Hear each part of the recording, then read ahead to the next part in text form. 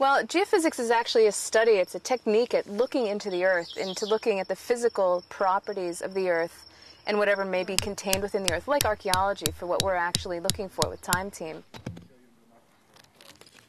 Some of these methods that we use, for example, are ground-penetrating radar, magnetometry, and resistance survey. In archaeology, typically you excavate, but when you excavate, you dig stuff out of the ground and you actually are destroying, although recording, the things that you're looking at. With geophysics, when we use this on archaeological sites, we're actually using a non-invasive method. So we're not excavating into the ground.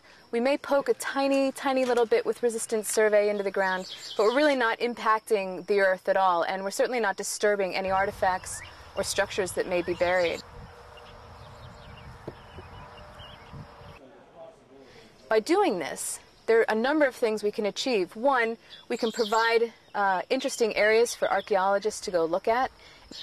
But also, what's really important, I think, with the geophysics is landscape management or site preservation, conservation, and we really preserve archaeology for the future and for the future generations and hopefully the future techniques. You know, we're pretty advanced right now, but I can't imagine another 10 or 20 years. You know, who knows what's going to be out there for looking into the Earth remotely.